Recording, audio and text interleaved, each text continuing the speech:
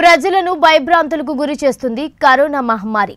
ఇప్పటి వరకు ఒక శ్రీకాళహస్తిలోనే 35 కేసులు నమోదు కాగా జిల్లా వ్యాప్తంగా 53 కేసులు నమోదైనట్లు కలెక్టర్ గుప్తా చెప్పారు. ఈ క్రమంలో కాళహస్తిలో కరోనా సోకిన గోపాలవనం, పీపీ వీధి, బస్టాండ్, జయరామరావు వీధి తదితర ప్రాంతాల్లో IG Sanjay, collector Bharat Narayana Gupta, SP Ramesh Reddy, RTO కనక నర్సారెడ్డిలు సుడిగాలి పర్యటన చేశారు. అక్కడ తీసుకోవాల్సిన జాగ్రత్తలపై అధికారులకు గట్టి ఆదేశాలు జారీ చేశారు.